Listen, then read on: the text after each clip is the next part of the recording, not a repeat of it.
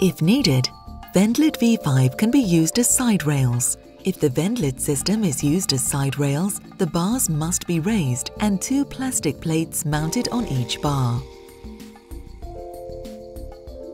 Slacken the sheet sufficiently to insert the plastic side rails between the mattress and support bar. When the plastic side rails are inserted between the mattress and the support bar, the spacer at the bottom of the plastic side rail must press against the headboard and the footboard to avoid any entrapment issues between the head or footboard and the VENDLET system. The plastic side rails are attached by pressing them over the bar, 1 bracket at a time. Start with the bracket closest to the headboard or footboard and press it down over the bar. Always remember to attach the foot end side rails first, followed by the head end side rails.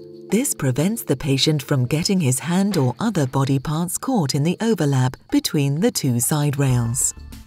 Stand sideways at the center of the side of the bed and remove the side rails by grasping them by the side and pulling upwards, slightly slanted.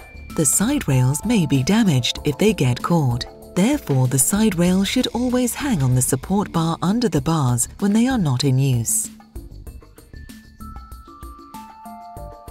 If the VENDLET is not used as side rails, the bars must be lowered when the patient is left unattended in the bed.